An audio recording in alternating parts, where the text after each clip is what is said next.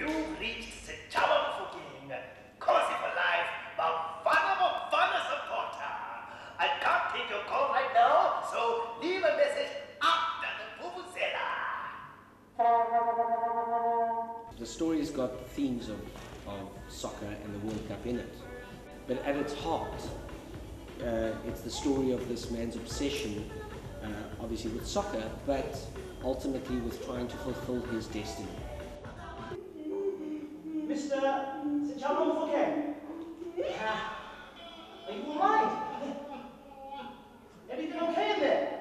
As a director working with one actor who has to play multiple characters, one of the most basic challenges there was to make sure that what we were hearing in terms of the different characters was also embodied in his physical enactment of the role.